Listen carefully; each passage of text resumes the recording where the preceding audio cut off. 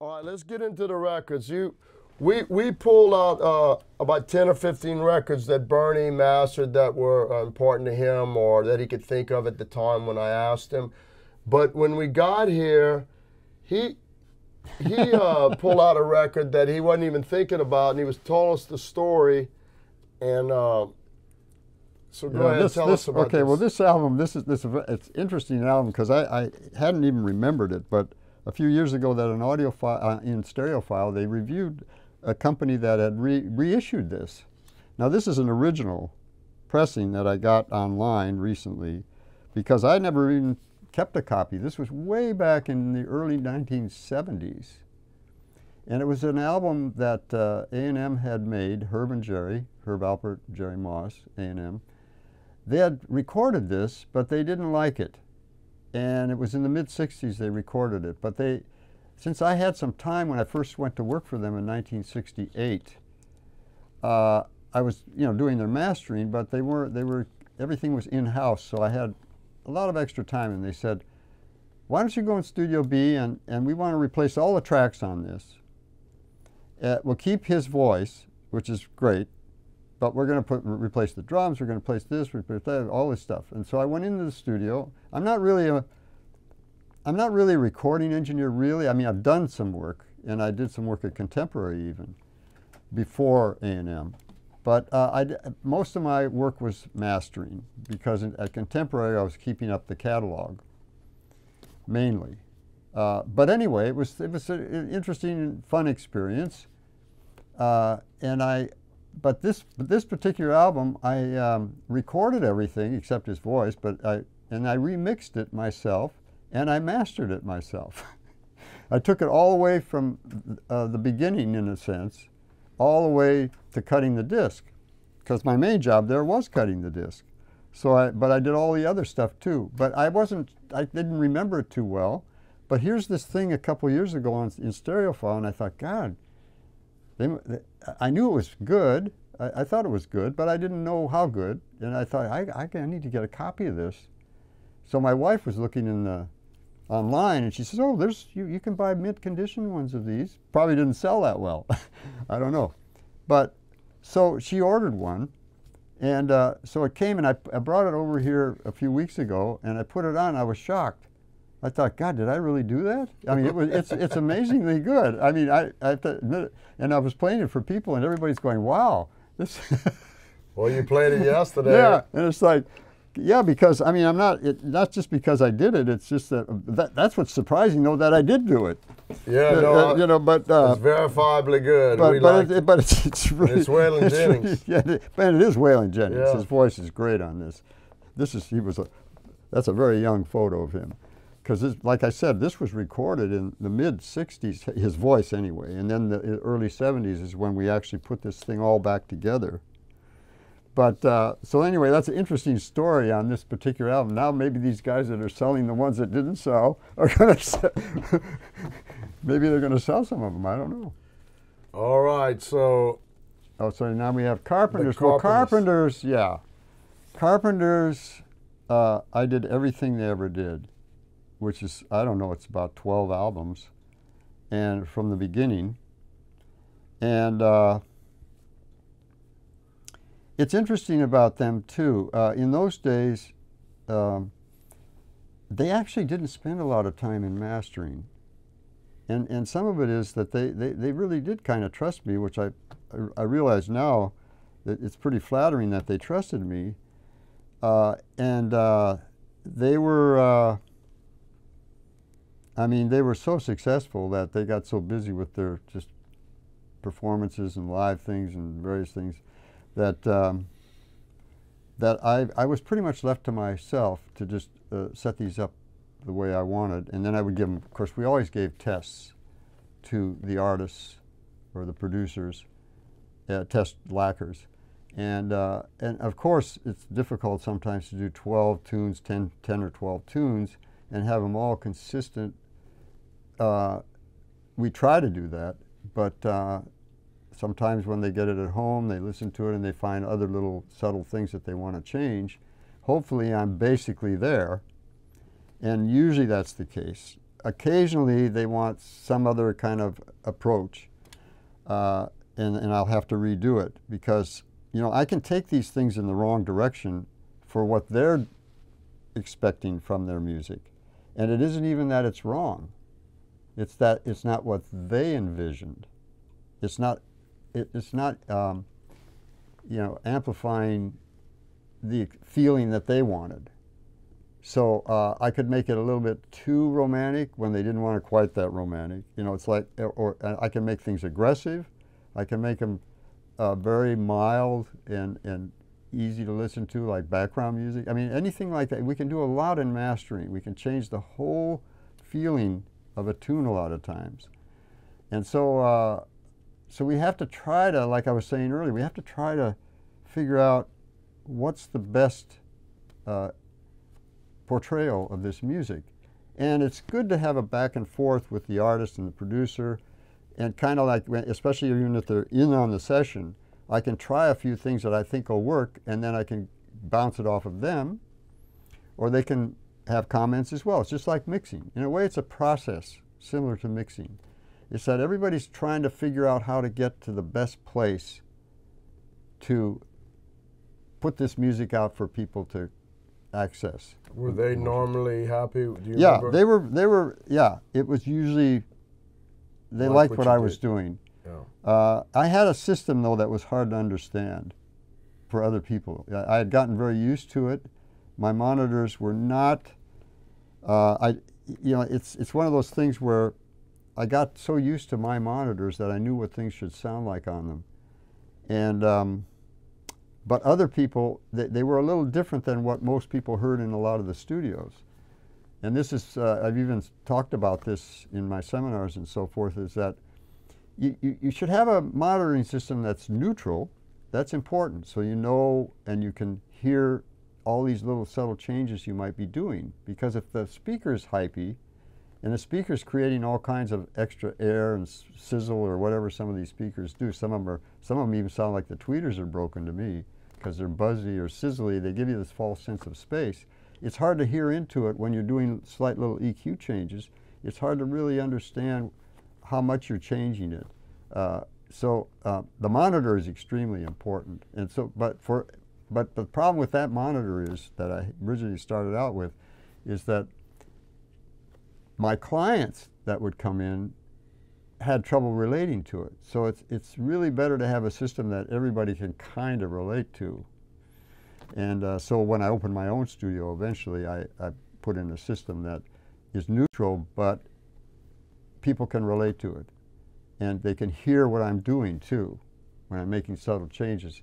The speakers are so neutral that they're not coloring the sound at all.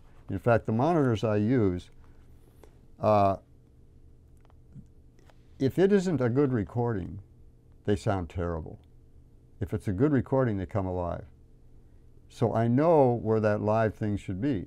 Because if my speakers say it's nice and live and open, and it's probably doing that everywhere.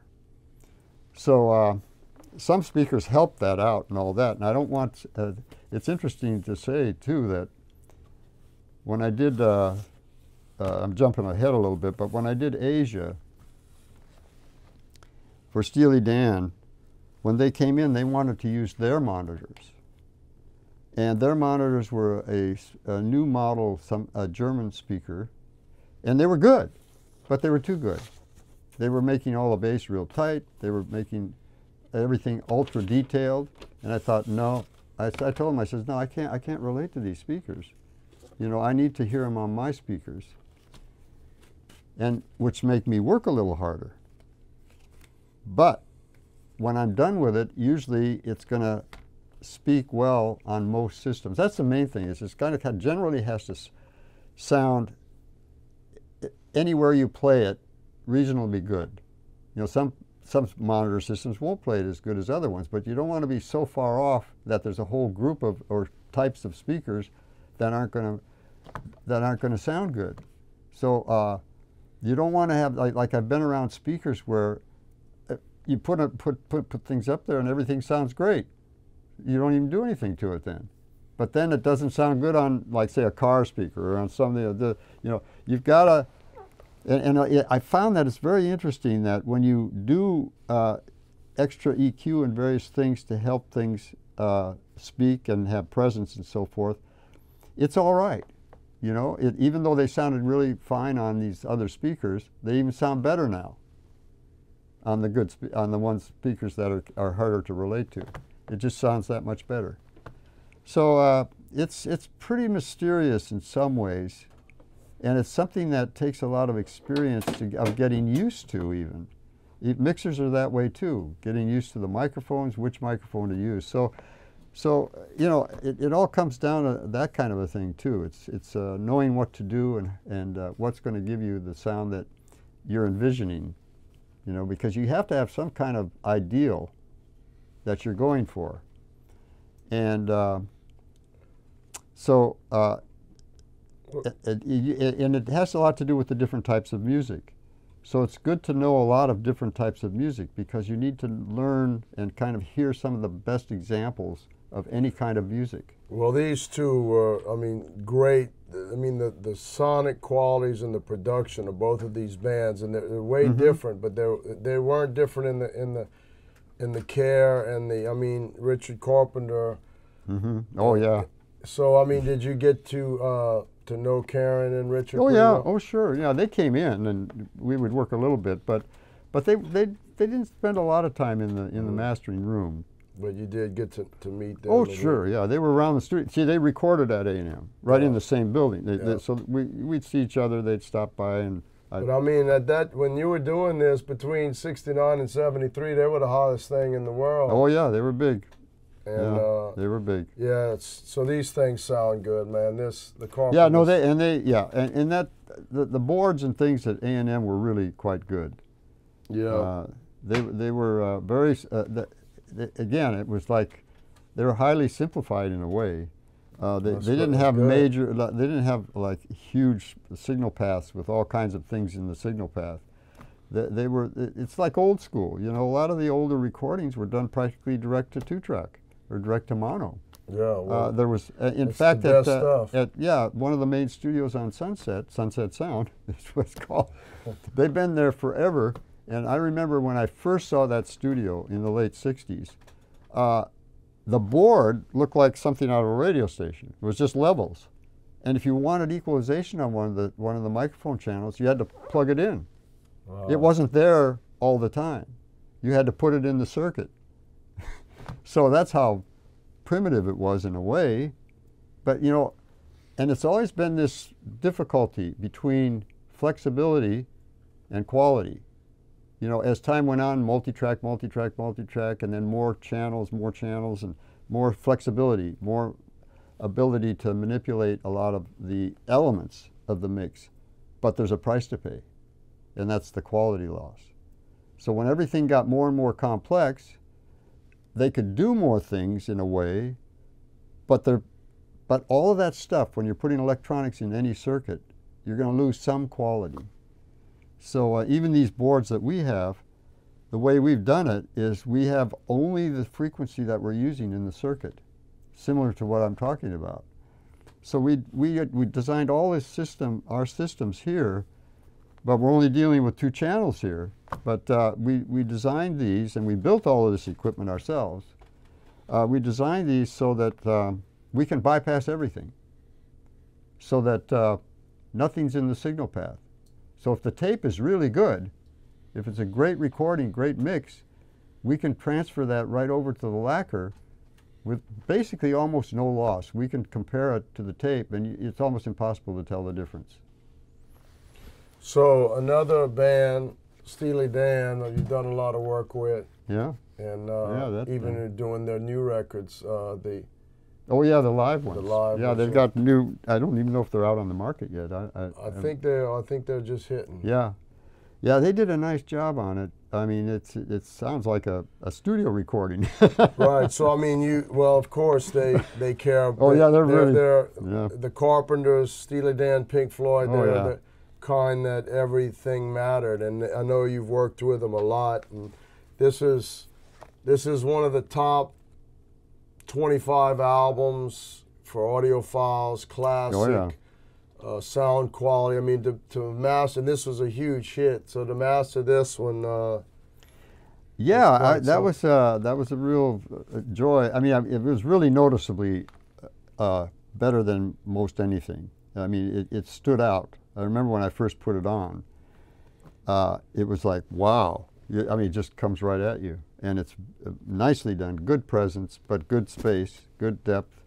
Bruce Swedien can do that too with Michael Jackson, people like that.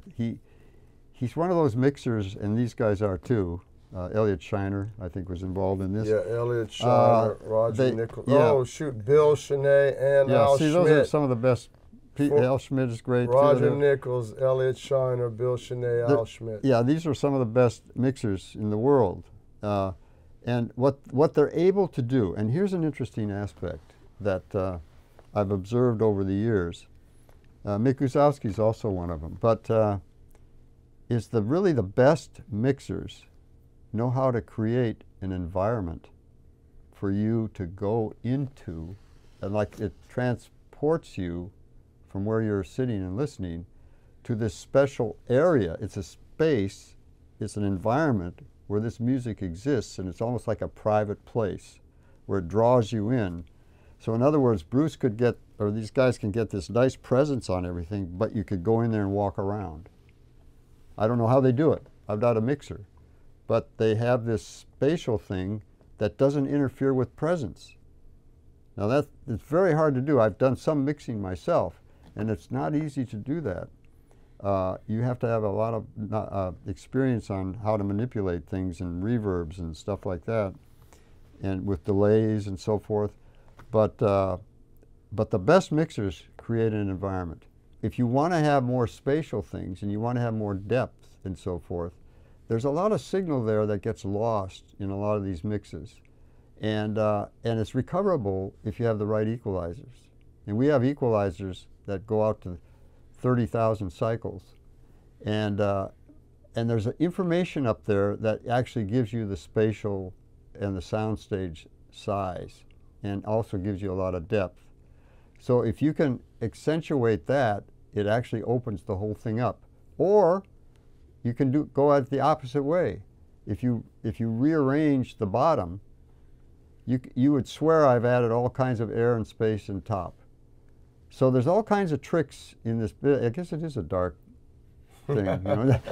No, there's all kinds of little tricks and stuff if you have the tools.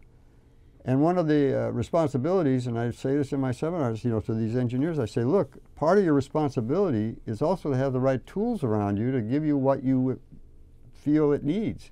You have to, if you have these places you want to go, you have to be able to manipulate the sound and make it go there. So you have to test out equipment and test out various things to see what's going to serve you the best. And so that's why we built all this stuff ourselves. I noticed Bernie Grundman at A&M Studios. Right.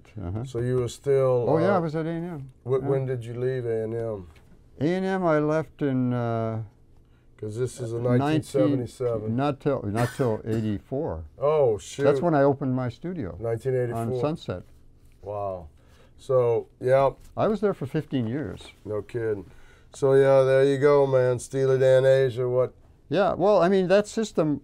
the system I put in on when I opened up my own studio had a lot of similarities to A&M's system. I mean, because those were the tools that I was working with, and I knew they were good. That's why I didn't open it right away. We built all the equipment ahead of time. So, all right, well, you cut the UHQ. Now there's a different. Now this is a recut and a remastering. Right, but it was a very good one.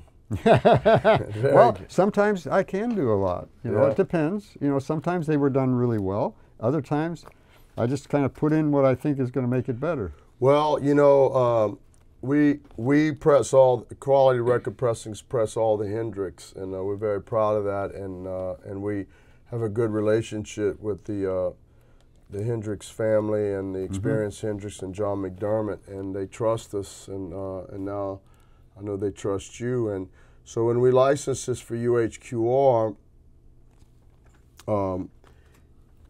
we had you master it, and I didn't I don't think I even sent you the original, which I usually like to do to help, and usually that can help. But we made the test pressing, and it just knocked my socks off, and I'm like going, wow. You know, I didn't send him the original. I didn't suggest anything, you know, like. I don't think I compared to anything. Yeah. I just did it. Well, I'm glad. I'm glad. Maybe so. No, I'm glad because it came back awesome, and I knew I didn't even. Sometimes when you listen, it sounds so good that I don't have to go, well, let me get the original and compare it. Oh yeah, okay. You know, and I knew that, but I'm like, later on, I'm like, well, let's just for you know, shits and grins. And it was exactly what I thought. I mean, it just did such a good job. And then, so we did the stereo, and you did the mono. Now, on these, we did 5,000. This sold out like that, and we did 1,500 monos, and they sold out. But yeah, this is. Well, someone like Jimi Hendrix, you know, you're going to have a lot of interest in that because he's one of the main iconic figures of that whole period, the hippie period and so forth, and all of the Woodstock stuff and all of that. The whole kind era, of psychedelic. Oh yeah, that guitar. was a big period. Yeah. And so, and he was one of the main people that was, and even this cover reflects that. Yeah, yeah. I mean, it's. But anyway, he definitely had this kind of special thing about him, you know. This, and it's funny how that is. Same way with the Doors, you know. If you don't have the leader, a lot of times they tried to keep going, you know, the Doors. Yeah. And without him, forget it. You know, it just the way his voice is, and the way he sounds, and with what he puts into it. You're not going to replace. You can't replace him. Yeah, you're not going to replace Jimmy Morrison, and nobody's going to replace Jimi Hendrix. But no. Look at the variety of stuff you master. I mean, yeah, every day is just such a different. You're not going to get bored in here, at least musically. Yeah. But we you might be doing something with this one soon for us. Just a little surprise, maybe. Great. But yeah. Well, I've known Bruce. You know, he actually is one of my oldest clients. Bruce Bartok. Yeah. Yeah. I actually worked with him when I was a contemporary. Real. Oh yeah. He would bring. I was doing custom work. Yeah. So he would bring things. He was a mixer. He actually was there before I got into Hollywood in 1966. He actually was mixing 2 or 3 years before that. Like, I think he did things like Buffalo Springfield or something, or, you know, I forget what they are, but he was one of the real hotshot new young kids on the block. But he's been, I mean, if you look him up, and I mean, I know you know this, but I didn't know, and a lot of people don't know. I mean, he did a lot of soundtracks. He was teaching recording at UCLA, I think, or one of the colleges here. You know, he did Stones, Eddie Money, all the Doors. Yeah, Eddie Money, that's right. He did a lot of stuff. A lot of, like, he might be one of the most busy engineers. Yeah. And, of course, he'll be involved. Well, that just keeps going. The Doors, that's another group that. Excuse me. Yeah, anything that they did, they're going to put out. Because they didn't put out a whole lot because he died, but they're digging up all kinds of stuff. Well, this is a classic, and I know you've worked with Bruce. Oh yeah, Bruce is a right, good old friend. We're going to throw in some classical here. The RCA Living Stereo, the Scheherazade, and the Bartok Concerto for Orchestra. Yeah, well, the Bartok Concerto for Orchestra, it was a surprise to me. I mean, I knew it was good, and I had copies of it at home, but I didn't realize how good the master tape was. And it was a reissue, and to remaster for Classic Records as an audiophile version. and it really stood out compared to most RCA living stereo recordings. And a lot of them were very good, but this one in particular stood out for a few reasons. The sound is excellent. I mean, it has some of the problems that they had back in those days where the dynamics would interfere with the quality of the sound because it was overloading things possibly, I'm not sure, because the real loud crescendos we had to be very careful of. But the basic sound of it was pretty spectacular. And on top of that, it is the definitive version of that piece of music, which is one of the most important pieces of music of the 20th century. It's right up there with Rite of Spring by Stravinsky. I like it better, but that's my own personal feeling about it. But it's always been a controversy about what is the most important major piece of music of the 20th century. This one, I think, is. And people that don't know this have a real treat if they understand classical music. This really takes you on a journey. And it takes you on a lot of journeys, but it ties them all together. It's 5 movements. It's a pretty extensive piece of music, but it's incredible what this composer did. But it's also, this recording is the most cohesive one that I've ever heard by Fritz Reiner and the Chicago Symphony. So go out and buy this. No, well, I was going to say, I'm a sale. you know what my brain said? Gary, put that on the press. Yes, yeah. You better get something ready, because after all that, man, we better get this thing. No, that's a very important piece of music. So you had the 3-track with this. Well, no, I'm not sure on that one. That one might have only been a 2-track. Yeah. But a lot of them were 3-track. I actually mixed the 3-track. You know what? I think you're right. This was 2. I think that was 2. But this was 3. Yeah.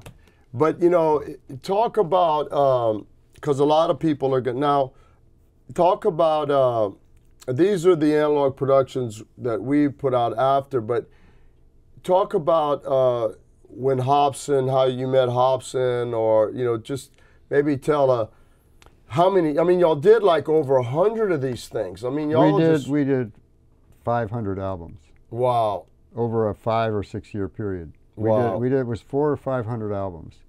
And most of them were actually classical. Yeah. But we did do, some pop albums, of course. Jazz, good jazz. And some jazz. Yeah, we did some jazz, but we did an awful lot of classical. And yeah, they came in one day. I mean, he and Ying Tan, they were kind of partners at the time, but Mike Hobson. And they just sat down with me and they said, gee, you know, we're trying to revive the vinyl audiophile area of business. Reissue. And we want to reissue. We're going to start licensing things, and we want to know if you're interested in doing our mastering.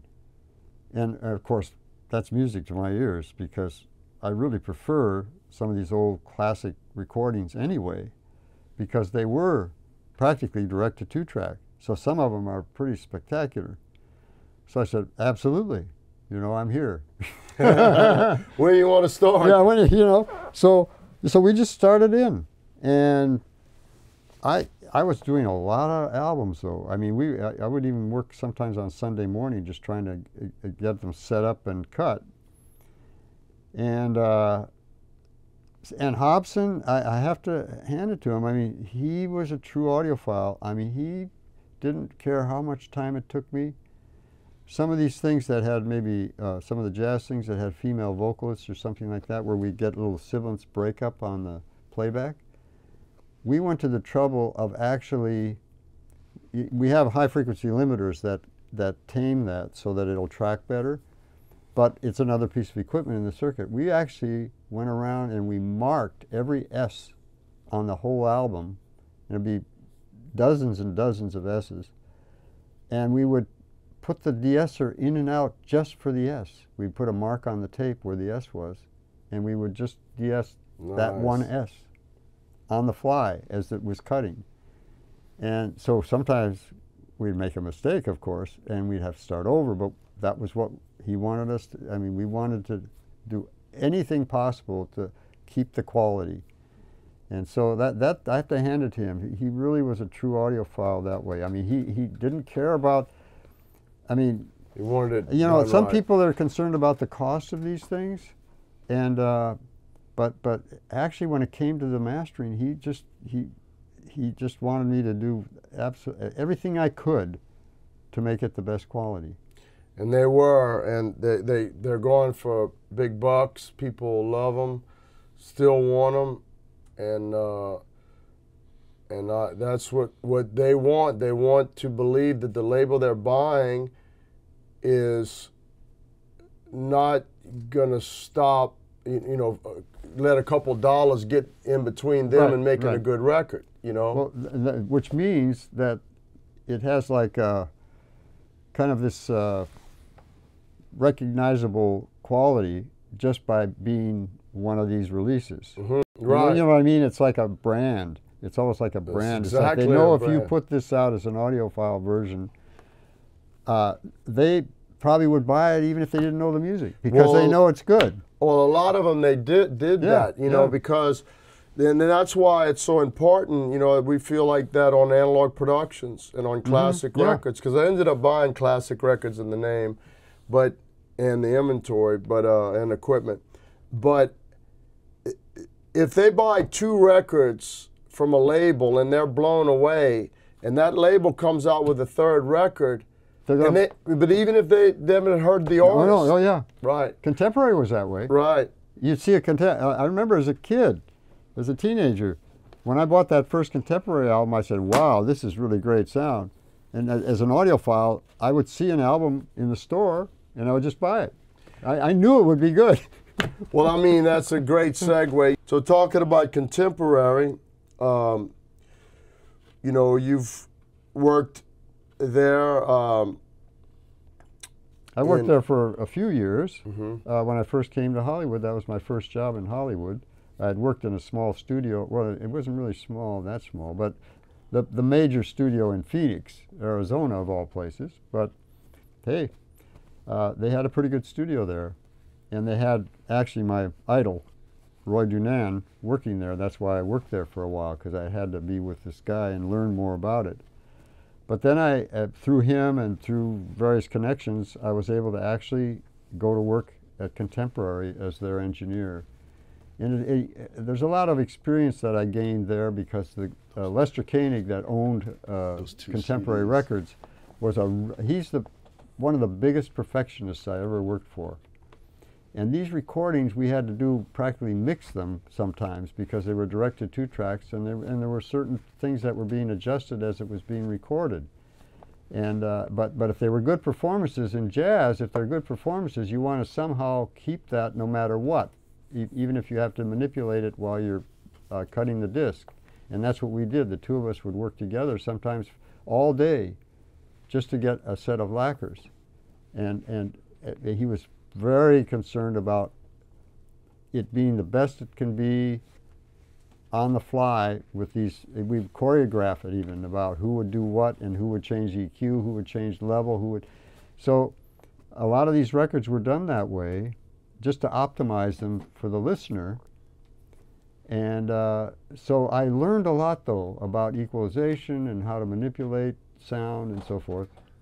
So this is one of this. Of course, this is, and some of them were better than other ones. Of course, I mean, this always happens. Musically. But these are the most famous ones are these 2, the Way Out West and Our Pepper Meets, the rhythm section, and they're definitely very impressive sounding. They sound very real. That's the thing about them. They're just very little electronics was used in these recordings. So when you bought when you first went to the first stereo store, oh yeah, you bought a Contemporary record, you know, and we were talking about how you bought a record and you go, wow, this label's good, I'll buy more. Yeah. So didn't that kind of got you started? Well, it did. Well, I mean, I was already interested in sound, and there were some good sounding recordings. I mean, they're not the only ones, because that was a big factor then, you know, when stereo was coming in and all of this stuff. just the sound, hi-fi came in the mid-50s. And so everybody was, and this was the main source of music entertainment, were records. And so any advances, like they call living stereo or whatever, all of these advances, the general public was more interested, I think, than they are now, because they've got all these other things now that's getting their attention. But back then, this was one of the primary things. So when they came out with what they would call a new recording process, people were interested. They weren't always that great, but they were just as a selling point. But these albums, I came to them because of the hi-fi shop that I bought some of my equipment. He started getting these recordings. But to be able to work for the company that you bought their record. Well, that was a dream come true. Right, you bought their record. You read Roy Dunan's name. You get to work for him, and that's your start. And then, you told us about Roy was like the main guy at Capitol before. Well, Roy had a long history of electronics for one thing, and he even did some work while he was in the military. But he was the head of Capitol Recording in the 40s and early 50s until Lester Koenig at Contemporary actually kind of poached him. And actually put him into the Contemporary system and to build the studio for Contemporary. And I almost think that unknowingly, Roy was trying to do it real simply and inexpensively. And by doing it, though, the sound was incredible. Yeah. And I mean, he knew it was good sound, but I don't know if he knew how great it was. Because I would say that to him, how great his recordings were, and he would say, "Really?" Right, because he was probably he probably was on a budget. Yeah, he wasn't on. Thank God that he wasn't on the Capitol budget. He might have bought all the new fandangled stuff. It could be because he did it. The way he set up that whole system was a way that it was tailored for direct to 2-track. Now I think Capitol, they had more flexibility and things they could do as overdubbing and whatever. They didn't really even have overdubbing or anything, really, at Contemporary. It was straight through, and the signal path was almost nothing, no electronics in there. In fact, he used high-level microphones. C12. Yeah, C12s, KM56s, U47s. He used all the best microphones, and but those are high-output microphones, so he needed very little preamplification. So there was he didn't have to do a lot of extra gain to make up, even through the mixing board. So the mixing board was highly simplified. So all of this stuff adds up to ending up with a very pure, clean, natural sounding signal. And later on, they actually put in a small board that had a lot of flexibility. The sound was gone. Wow. So you reminded us. Oh, that's. Yeah. Oh, you found those down there? Yeah. Yeah, because I brought them in. Yeah. So, perfect. All of this is just so perfect because I'd forgotten about this, but we're both talking about Lester Koenig, who owned Contemporary, who gave you one of your first major jobs, got you started. Had a son named John Koenig, which I wonder how old John was. Do you remember him being Well, he was pretty. He seemed, I don't know how much younger. He's at least 10 years younger than me. So maybe he was like 10 years old or something, farting around the studio. But so when I licensed these, the first records I licensed from Fantasy owned Contemporary, along with Prestige, Riverside, and Pablo. First thing I did in 1992 was Way Out West, and then John Koenig found out about it, contacted me. Hey, I'm Lester Koenig's son. I'd like to get to know you.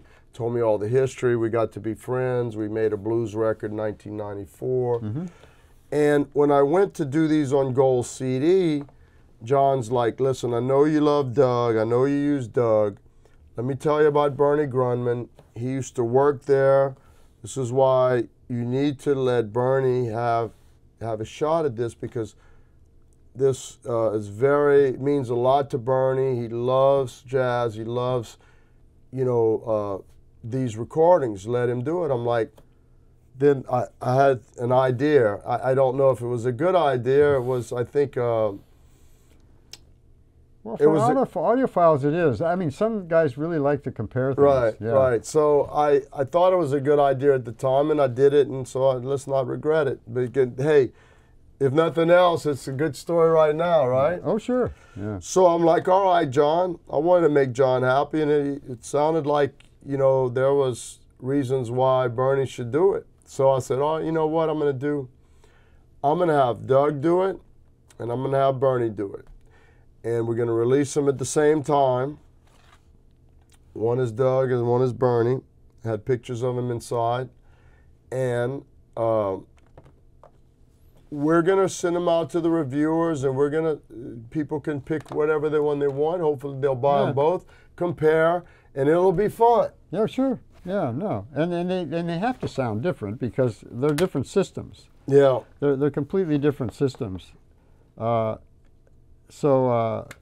Even these are digital also. The digital processing is similar, probably, but still, I don't know what kind of A to D converter he had or whatever, and that all influences it. So, no matter what you do, they're going to sound different, and you're going to find probably people that like either one. You know, I mean, you're going to find that. It depends on the person.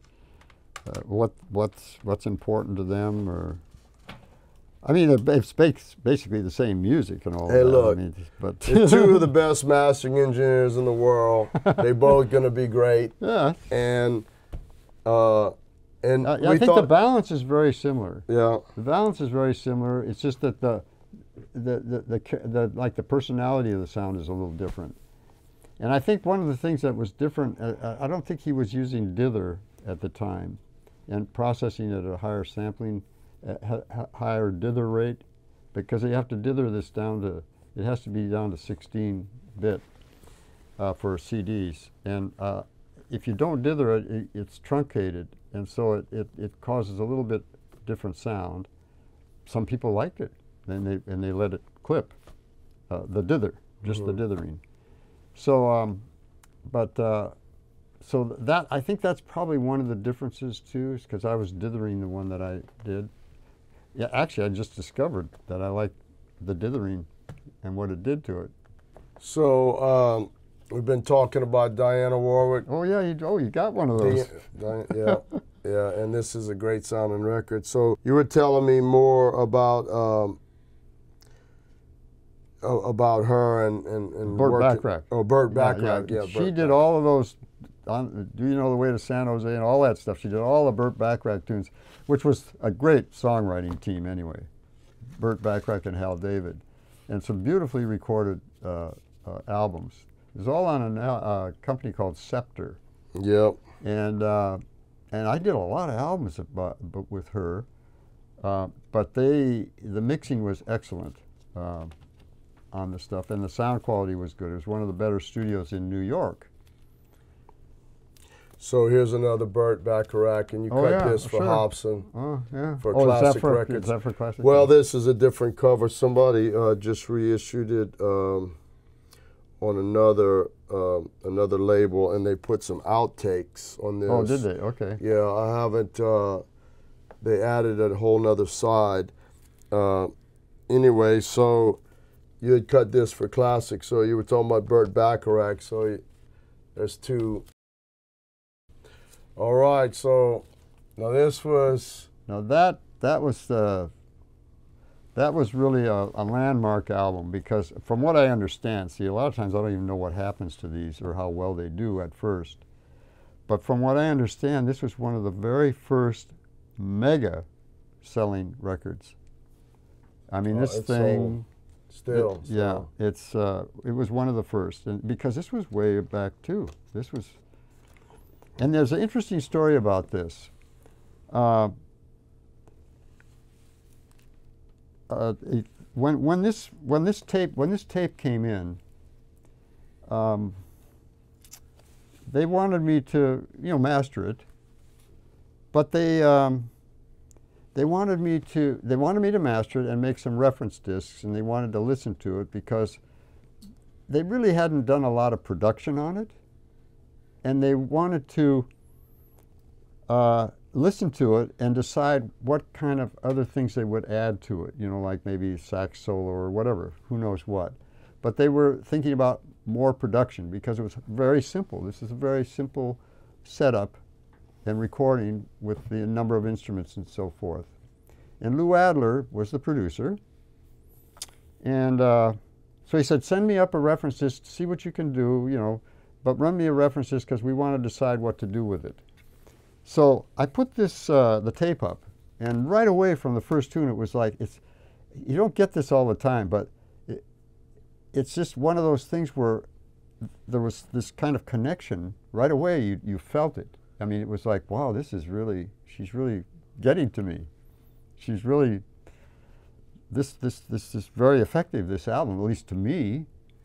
And I was knocked out by how good it was and how good the songs were and all of that stuff. And so I cut the disc, I went through it, and I did maybe some minor EQ and various things, not a whole lot, and I cut a reference disc, sent it up to him. The next morning, he calls me up and he says, we're going to leave it just like it is. Nice. We're not going to do anything more. Thank God.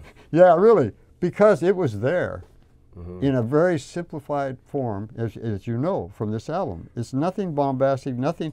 It's just the feeling is so good. She's so on. And it's her songs anyway.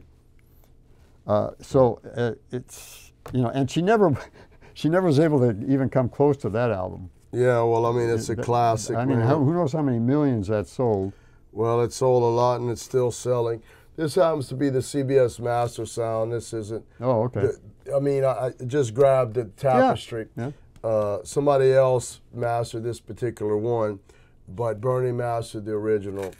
And so in case like the audiophiles that are really trying to find the exact one you mastered, this one was just you know, the first copy I could see. But sure, but it's the same cover. Yeah, yeah. It's the same cover. So yeah, what a classic record. Yeah. I think it was something different for them to not try to make it a real poppy record, that just to leave it natural. It's just that she was so good, and the feeling that she was putting into her music. I'm always into the more unplugged, the demo. Yeah. You know, before. Well, but you got to be a good artist. Oh yeah, right. Well, she was, and she is. All right, so we're gonna hit the biggie right here. Now this is also not the original cover, and somebody else probably cut this one, but Michael Jackson, Thriller. Biggest selling now, yeah, they're about 110 million now, is what I understand. But now, of course, they're not selling as many units, you know, what you'd call units. It's just downloads and streaming and all of that kind of stuff. So it's kind of hard to tell what it would be in unit sales. But in those days, when that came out, everybody would buy a record. Yeah. And it of course it kept going.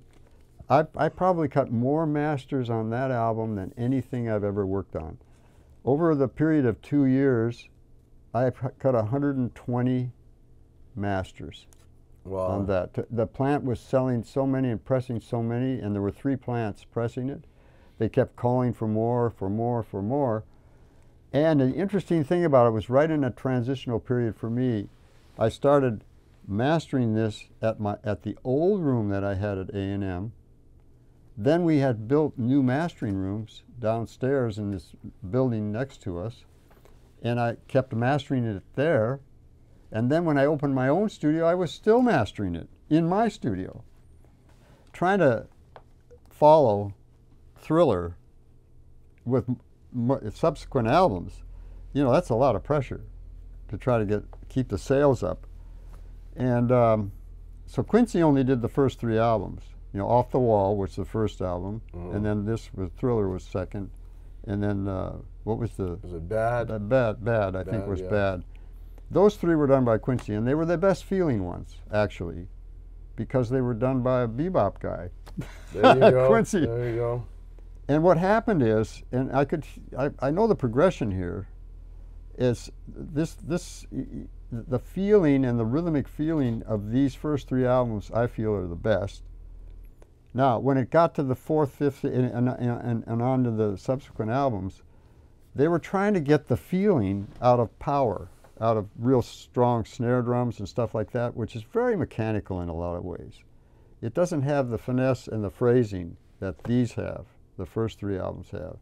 So they were trying to get energy and power, and there's a certain energy there, but the feel isn't as good. It's almost mechanical. But it's powerful. It's got that. So some people respond to that. But this one has the subtlety and the finesse that really swings, what we call swings in jazz. But as we went on, we got down to an album called History. And that probably was his most expensive album that he ever made. And I was involved in that in a lot of ways that actually required a lot of me moving to New York for a few weeks and then coming back. And you know, they wanted me to be involved in a lot of ways that I don't usually get involved. I don't usually move around. I usually like to be in my studio. But it ended up being, I think this album, the History album, like this album probably wasn't that crazy. No, I understand. Maybe but it's the history was history. expensive to make because they were trying to. Well, they had the money from this album. Yeah, well, they were spend. trying to make sure that it was going to be a big record. You know, and I think that's no, what happened. maybe I was hearing the story about History, but I'm sure this thing kept that was you History. busy. This kept you busy. Oh, they yeah, probably did so well with it because it is like the album of all albums. Well, yeah. Well, one thing about this album is they did send it over. Yeah. And they wanted reference discs and so forth, and they had spent a lot of time on it already on Thriller.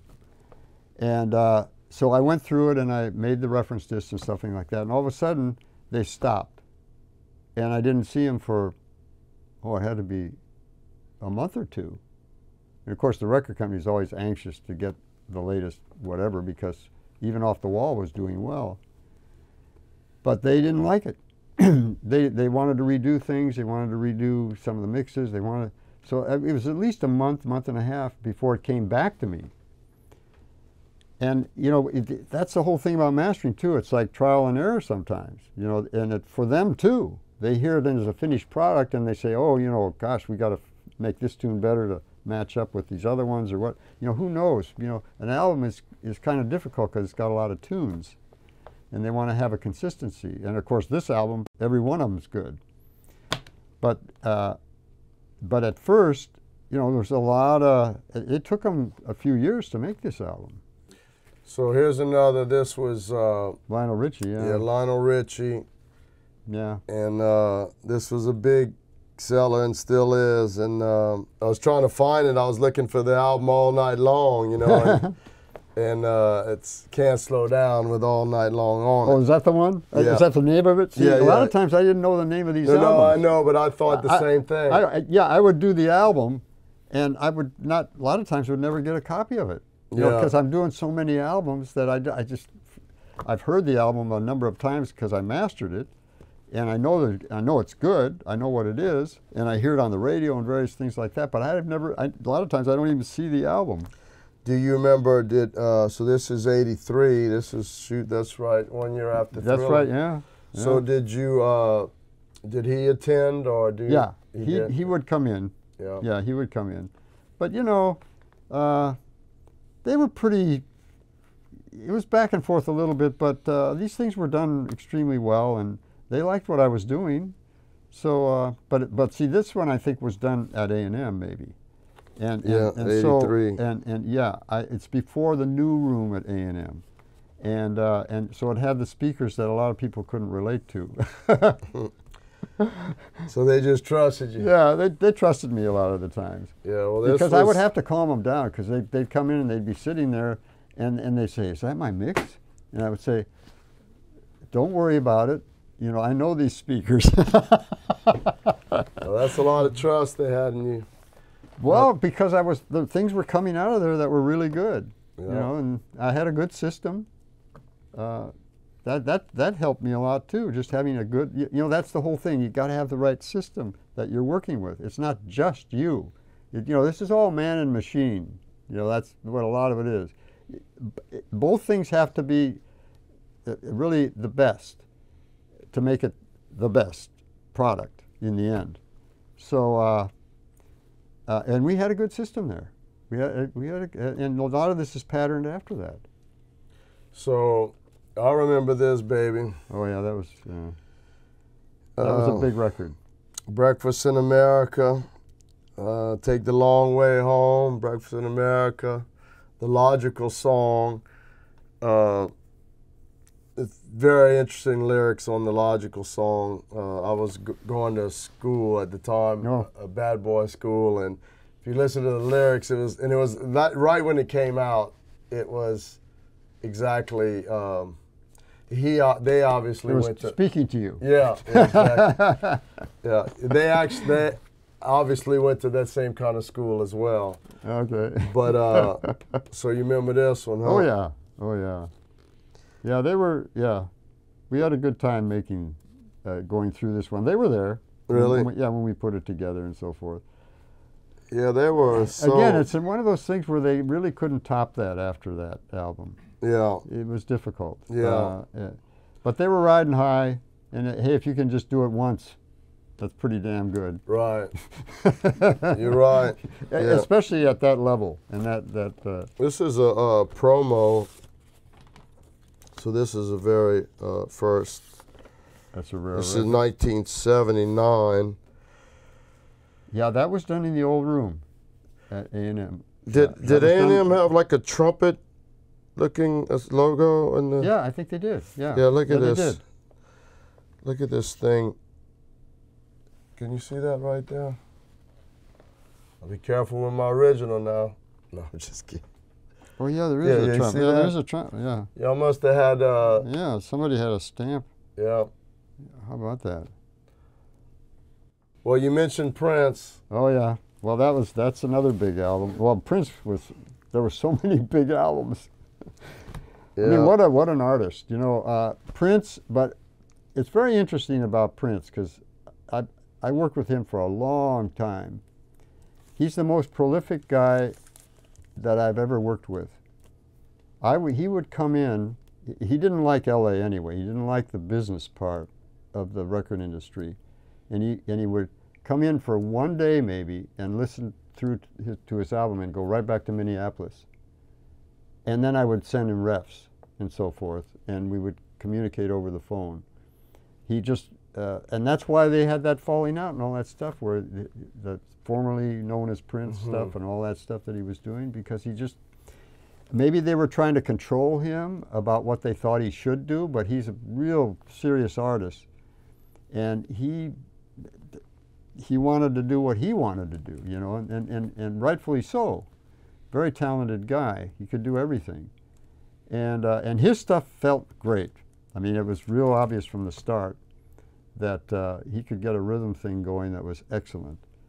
And but Prince was an interesting character because, you know, all these albums that I was doing, the first three maybe, he would come in the studio and he would sit in the corner and kind of like even squeeze himself into the corner, and he would just kind of sit there. And I would be listening to his album. And he might say, well, maybe we could put a little more bass on this tune or something like that, you know. And I say, oh, okay, let's try it, you know. Let's just try a little more bottom and see if we get a little more punch out of it or whatever, you know, he's looking for. But that's about all he would say. He never would say much. He was very timid, and then at a certain point, my wife and I were watching TV and there was a live performance of him, and my God, I couldn't believe that's Prince? He was all over the place, running all over the stage, doing flips or whatever. I mean, I thought, wow, I had no idea that he could do that. Yeah. Because he was so quiet and withdrawn. Well, maybe when he hit that stage. Oh yeah, well then they say that sometimes about performers, that they're really on when they're on stage. Other than that, and even my wife, she used to teach acting for the Strasberg Institute and so forth. She used to and be in acting classes herself, and she says, well, if you want to go to a boring party, go to a party of actors. Because they don't know who they are. Yeah, yeah, I get it, man. No, that doesn't surprise me, and it doesn't surprise me about Michael Jackson. But what I am noticing is like the Lionel Richie album, the Thriller, and this album. I mean, you know, we're talking, this is 84, so this is really only 2 years after Thriller, which I would have thought that it was 10 years after. But, you know, it's really... There was quite a period there of really some exceptional albums. Yeah. You must have been busy. But I think this one might have been, this particular Prince album, that might have been done at my studio on Sunset, when I first opened my studio. It's yeah, 84. It could be, but I'm not sure. I don't remember exactly whether it was the last thing I did at A&M or, you know, because it was right in the transition. How long have you been in this building? This is probably, let's see, it's got to be 25 years maybe. Quite a while now. So you were... But all the way back to 84, when we started on Sunset, we were part of the building that has Ocean Way, which did a lot of very famous albums and recordings. But Bernie, listen, man, I'm so great. Happy to know you, and we're going to do some great things together. Yeah, we've got a nice lineup coming, so we want to show them what we're lucky enough to do, man. And well, you know, I'm pretty good at talking about this. I like talking about it, you know, because it's been my whole life, you know, and you know, and I've always said that the thing is, I'm not a young kid anymore, but I still feel like it a lot of times. You know, most of the time I do. Because it's just what I've said to a lot of people. You know, you really have to find that in yourself, where your passion is. If you can really get a direct line to where your real true passion is, you never really run out of energy. You're always there, and you're always excited, and you're always involved. So there's no way that I can do anything without getting concerned about how well it's done and how well, and if everything's as good as it could be. It's just my nature's what I believe in. We want people to know who you were and what you've done. The history is important, and it needs to be documented, and that's why we're here, and we really appreciate your time. Hey, this is the kind of stuff I want to work on too. I mean, it's a perfect combination.